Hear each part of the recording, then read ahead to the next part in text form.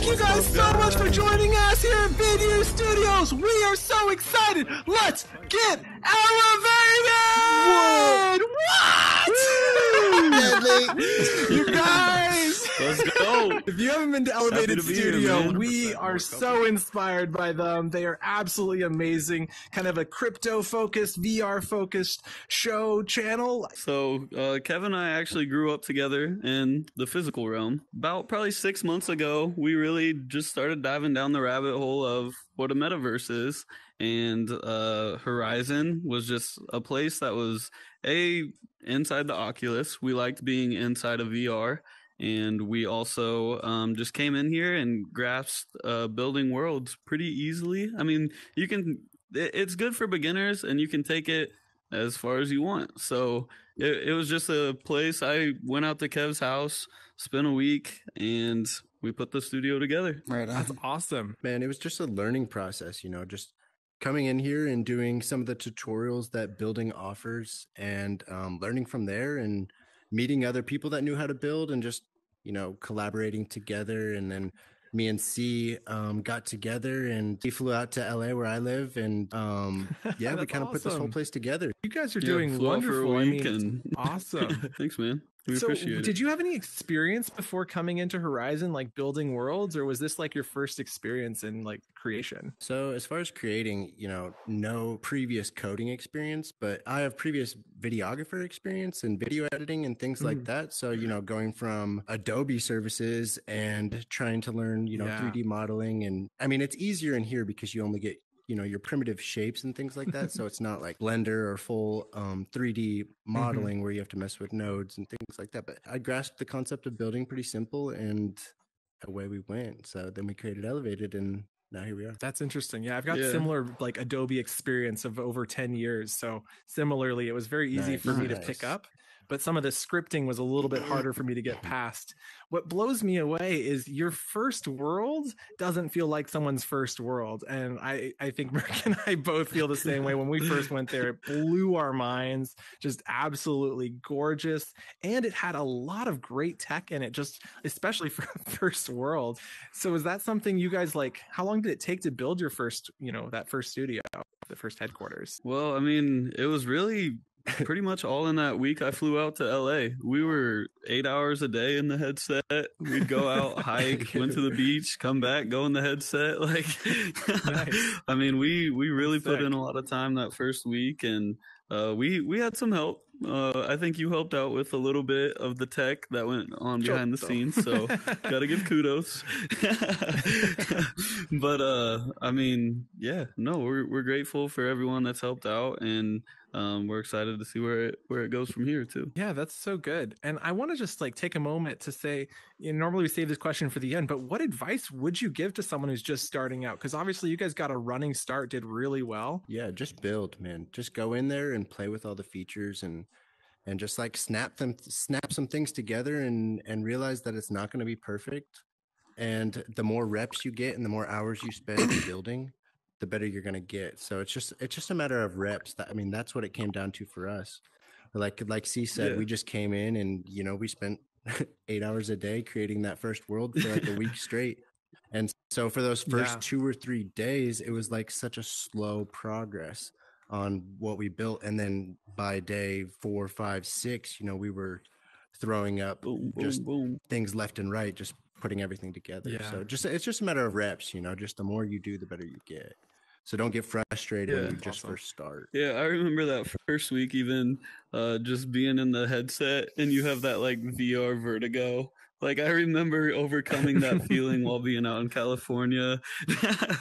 I'd say another piece of advice would just be the partner that you choose or the team that you choose to work with.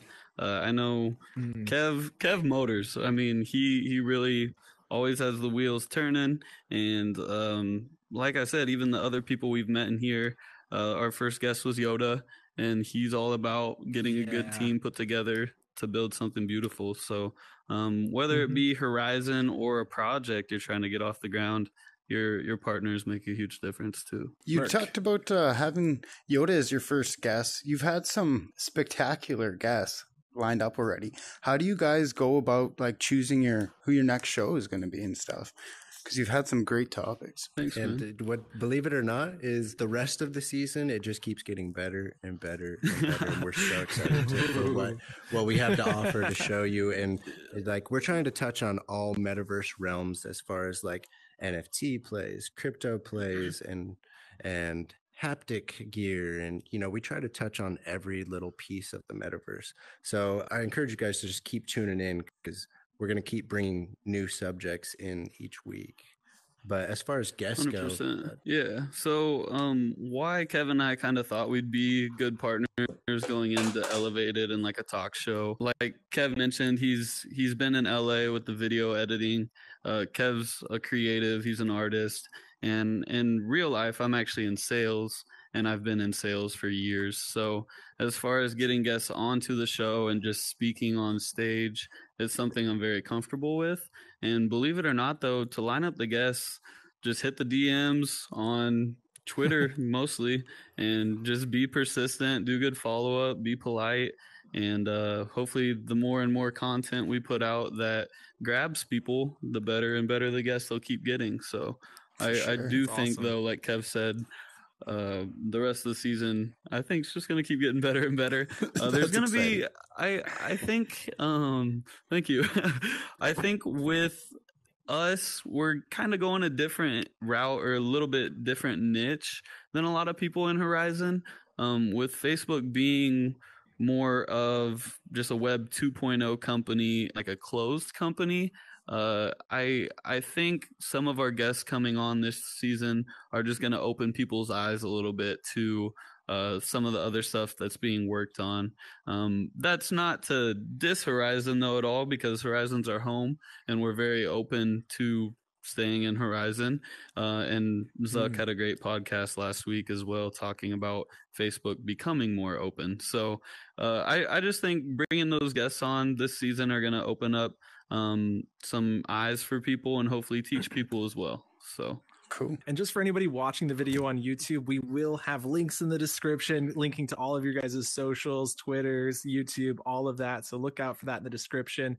But you guys, I love what your topics are. And for me as a tech enthusiast, I get it right off the bat. But for everyone else in the audience and those watching at home, what is it that is an NFT to you guys? And even for me, I'm still kind of new to the idea of NFTs and crypto itself and how it relates to VR. I'm pretty well versed in, but just kind of a brief summary, if you will. I can touch base on just crypto's background, and we'll kind of roll it into NFTs. We're actually working on learning the process of an NFT right now, and hopefully Elevated has some by the end of season 1. So something to look forward to as well. Yeah. But and just going into crypto a little bit, like Bitcoin, Ethereum, they all have what's called a blockchain. So as far as NFTs go, an NFT is just an item on the blockchain that is yours and only yours. So it could be something as simple as the clouds that you're sitting in. Let's say Lex was auctioning off NFTs of each piece of his studio, and the cloud seat was one of them, and you wanted to have a cloud seat. But let's say Lex only made 10 of them, for example. Well, Matt, Oculos, like let's say all 10 got snagged, and you two were like, I really want a cloud seat. Well, you're going to have to bid and earn your way to a cloud seat. So there's just a whole marketplace that can be created with an NFT. But Kev, I'll go ahead and let you roll into it too. Even further on NFTs, you know, there's other platforms like Decentraland, Somnium, that you know, you have an avatar within that realm, but as far as the clothes your avatar wears, you can buy it as an NFT on their marketplace. So like think about it, if Horizon, you're wearing a polo and I'm wearing a black I'd love t-shirt, to buy a different and shirt. this is all we're offered, right? You know, so if Mert could come and design his own shirt on Blender and then put it on the Horizon marketplace, and then you and I can both buy that shirt that he made, and then he gets some of the proceeds from that shirt being made, and me and you now we're rocking some new cool gear. So Merck it actually has a just friend who makes clothing for a living, and he's constantly talking about like what we're doing in Horizon to him. And like that's something we would love to see is like Merck as a designer in Horizon. If he could make the clothes, then this brand could like sponsor him, sell the products in here. I think that is the future that's coming. And it's like we're getting closer and closer, with every update. Honestly, it's so cool. Yeah. And touching on this and even tying to some of the B-roll footage we shot today, like we could sell that haptic suit as an NFT. Oh yeah. Just tied to our episode. We could do a haptic suit drop that week when we get to the point that we can crank NFTs out efficiently. So we have a lot of ideas with it. It's just a cool space, open for, every common person who wants to learn a skill, that they can learn that skill and be able to make a living off of it. You don't have to go to the mega corporations to buy all these things or work for them to be able to make a living. You can make things from your home, sell it in the virtual realm. So it's just an even playing field, and allows, the little fish compete amongst the big fish. And it's just a overall fair, that is super cool sort of game. If I might try and summarize for some of the people who might not be as familiar with blockchain technology itself. So if you're imagining a digital currency, and like Bitcoin, for instance, we all know what a Bitcoin is. It's worth a bunch of money, right? Like that's what a Bitcoin is, but that's not actually what a Bitcoin is. A Bitcoin is like saying you own a percentage of this coin, and there's like this history that's been tracked across a ledger, and that ledger is the blockchain. And so there's this decentralized like computers running across the world, and they're all holding a copy of this ledger, and that's what the blockchain more or less is. And it's basically you can then verify with each computer when a new update is made to the ledger. And so what you're doing with NFTs then is saying, okay, now we're not talking about money, we're talking about items, like digital items. So recently, I think you guys probably saw they sold like the origins of HTML or whatever. Like that was recently, that was huge, and that was an NFT. Yeah. And so it sounds really cool, but I'm really curious. Can you tell me a little bit more about how it would work if you guys have the know how? It sounds like you do. Like say his buddy, or say we wanted to sell more than just 10 chairs, can you just continue selling NFT chairs? Like how does that work? I mean, really, you could. Like the more you put out though, like you gotta the more chairs, essentially, let's use chairs for example, the more chairs you put out, the less rare they're going to be as an art form.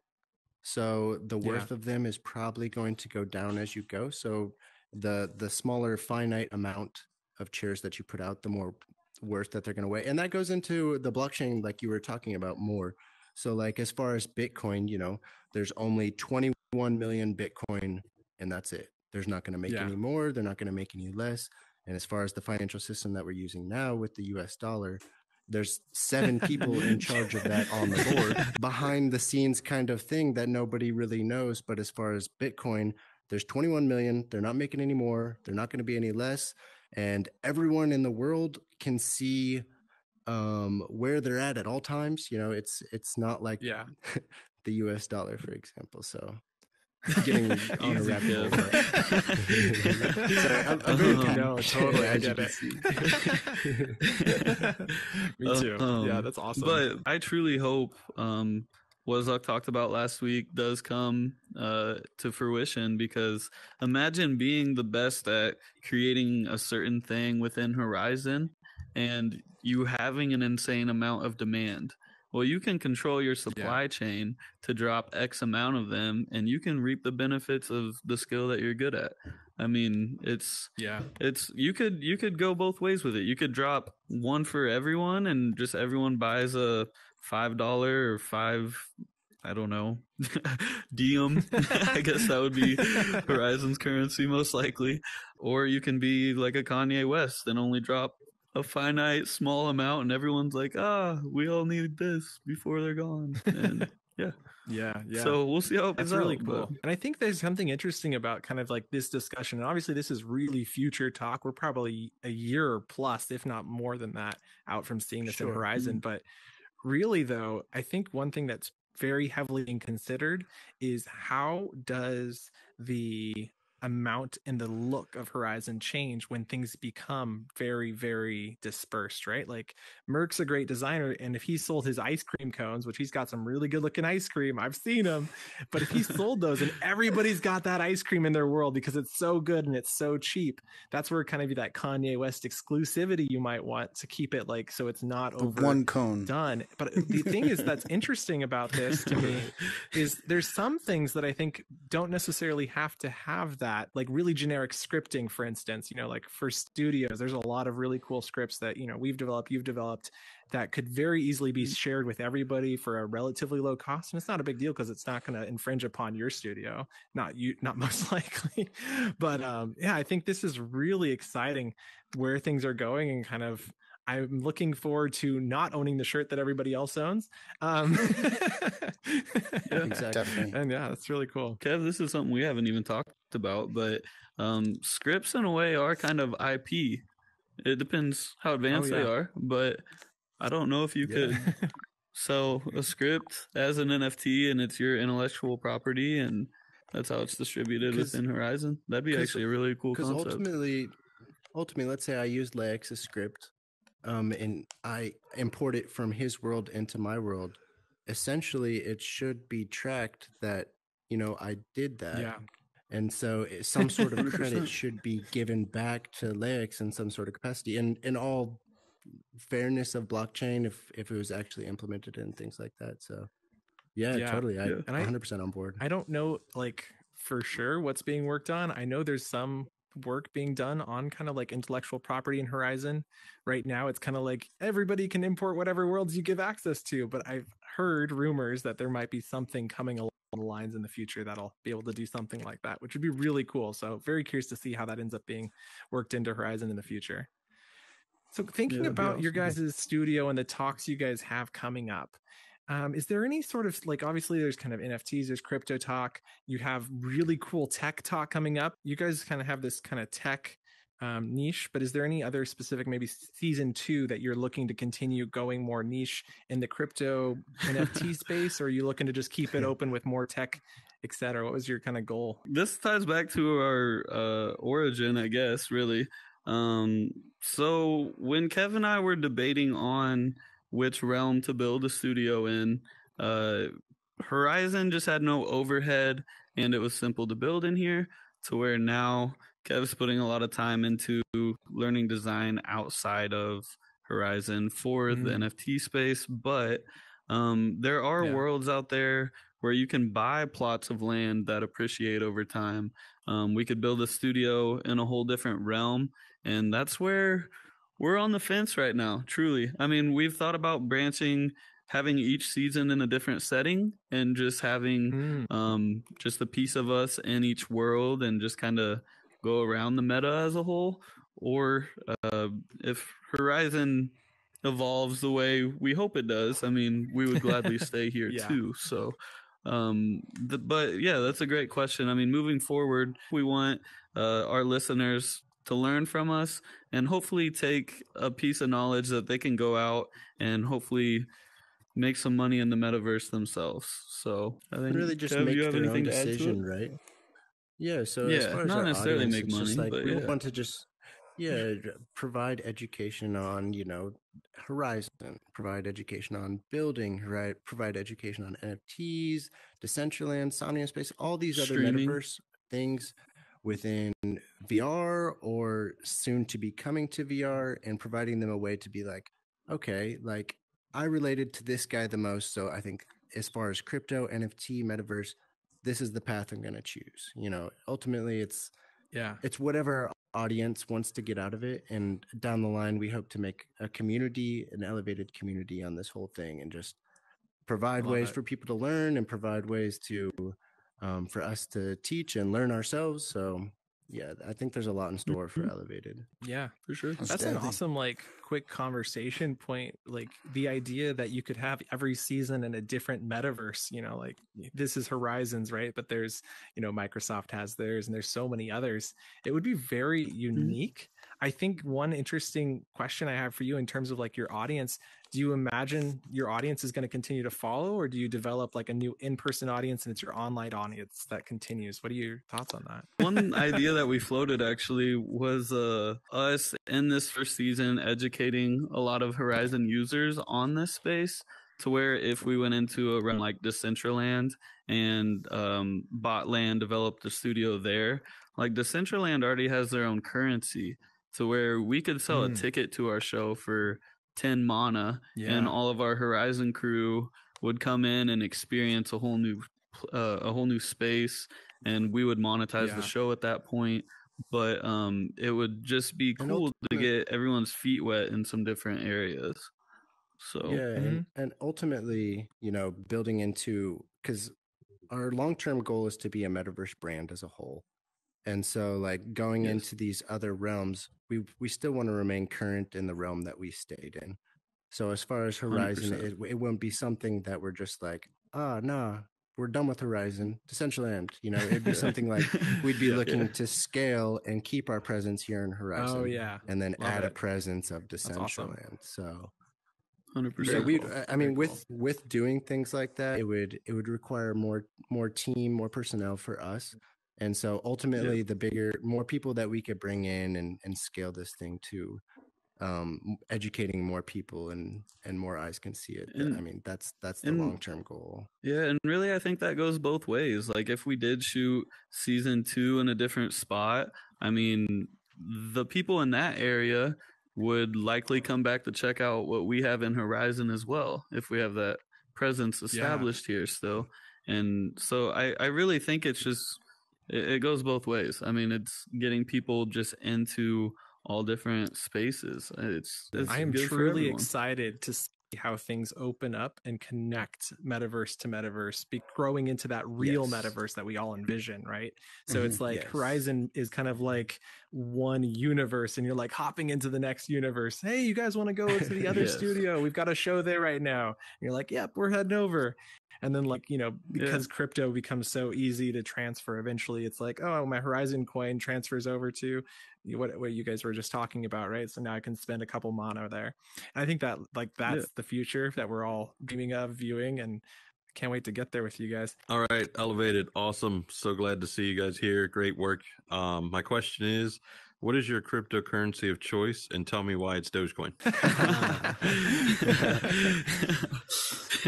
So I think we have a universal kind of agreements on Top Dog, but we're fans of a lot of different crypto projects that are out there. But as far as crypto, I'm a big fan of Matic, which is the Polygon network, which is, its platform for a lot of the entertainment and gaming industries. So as far as Matic is essentially the top of the hierarchy on things, and then you have things like Decentraland and other various play to earn games and other metaverses that are under that network. So I'm a big fan of Polygon, and I know C is as well. Yeah, I'm a fan on Matic, because like with Ethereum and Bitcoin, you have just really high fees when you go to transfer them. So when you're in like a metaverse realm and you go to buy a ticket for, say, your fee on that is going to be next to none, and it's very fast at the same time. So long term, I think the more games that come into play, Matic is going to stay very relevant as well. But great question. Hi, what are your thoughts about environmental impact of cryptocurrency, and as well as the chip shortage that has also been caused by cryptocurrency as well? As far as environmental, I would assume relating to Bitcoin and a lot of the things that Elon Musk has talked about lately, which is relative mostly to the things going on in China and the mining going on in China, which is mainly coal-based mining they're using coal to power the thing. So it's like, I'm not super versed on the mining aspect of things and how that is run, but there's other things called proof of work and proof of stake. And so as far as the Matic network, it's a proof of stake thing. So it's not necessarily a mining thing, and you're not using supercomputers and super chips to power things to add more to the circulation. So I would encourage That's you to check awesome. out proof of work versus proof of stake, because Bitcoin is more of a proof of work, and a lot of these new projects are proof of stake. That brings up a good point. I will say with Bitcoin specifically, I don't know. I know Elon got a lot of backlash for kind of people were saying he was controlling and pumping and dumping. He actually held it, but in a way, I think it was good that he got all that. Well, he put backlash on the crypto space for that exact reason. But looking at like the Winklevoss twins and Gemini and a lot of these bigger exchanges, they are, ever since that happened, they have worked towards more renewable sources for mining. So I think that's headed in the right direction. The chip shortage, that does tie back to the point Kev brought up. I 100% agree with that point as well. I mean, we're both young. We want to be able to live on Earth 50 years from now too. Yeah. So that is a great point to bring up. Yeah. I mean, really, I just appreciate the support so far, whether you've helped us with scripting and building or just came out and attended the show. I know our social media platforms, a lot of you guys support us, follow us, and leave feedback on our posts there as well. So we're going to keep trying to pump out good content to you guys, and as long as you guys keep encouraging us on, we'll keep doing our thing too. If you have ideas and want ways to make our content better as a whole, please feel free to shoot us a message on either the Facebook or the Twitter. And if you have suggestions, I know we've had a few people DM us on ways to make our show better, and we try to implement those things. So if you see some flaws 100%. And things that you'd want fixed and things that you could see us doing better, feel free, and by all means, the DMs are all open. Ultimately, we want to put out a good product for everyone to learn best and for everyone to have a good understanding. So if shoot us a DM if you have any suggestions for us. So it's awesome. 100%. Thank you guys so much for joining us. If you haven't already, go down to the description. There's links in there to all of the channels. Make sure to like, subscribe, follow, do it all. And we look forward to seeing you in the next one. Bye.